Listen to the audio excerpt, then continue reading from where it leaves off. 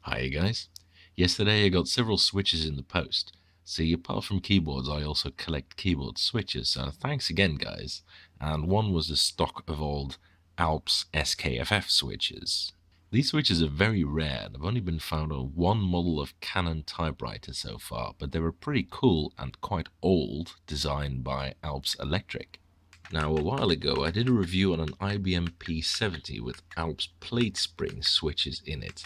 Click the link to check that one out, and I found these to be really good and really interesting switches.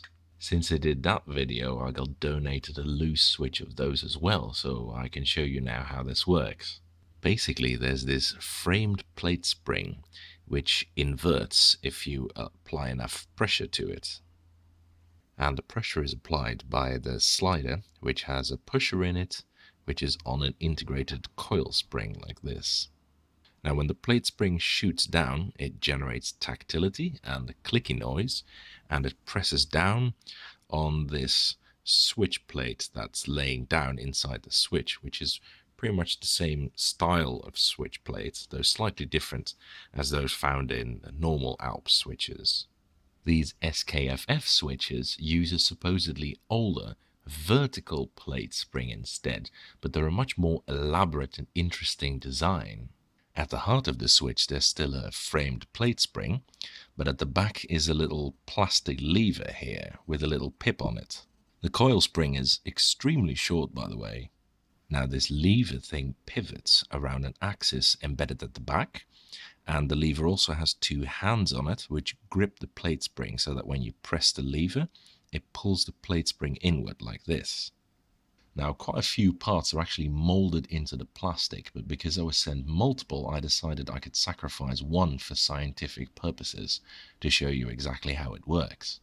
Now what you might be expecting is that just like with Alps plate spring switches, the plate spring just pushes down and that presses a foil connected to one of the terminals through a spacer onto the other terminal, like with complicated Alps. But that's not the case. It's actually much more efficient and intriguing than that. You see, on the front, below this plastic stuff, there are two T-shaped contact terminals, one of which has a slab that reaches almost to the other terminal, but they don't touch.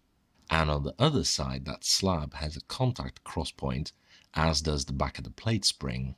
So when the plate spring inverts, the cross point on the plate spring meets that on one contact terminal, and as the other contact terminal has a spike that goes through the plate spring, which holds it onto the switch plate is electrically connected to the smaller terminal.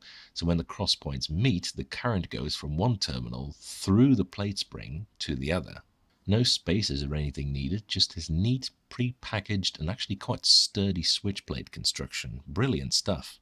So, all in all, the switch has 10 parts, and it's actually a really nice design. Well, that's it for this switch teardown. I hope you enjoyed it, and see you next time.